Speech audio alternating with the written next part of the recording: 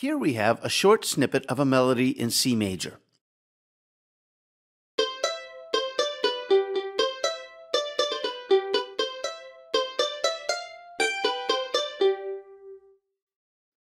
Let's use Scale Snap to change some of it to F sharp minor, which has 3 sharps.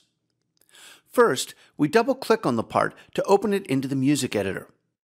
On the left side of the editor is the Music Editor Inspector, and you can see the Scale Snap section over where the mini keyboard is.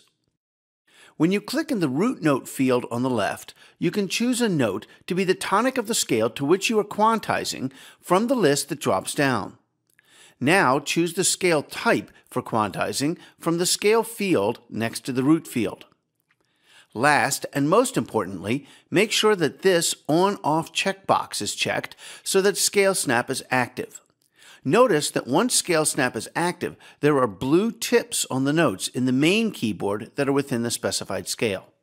Now, I select some notes to transpose and drag them.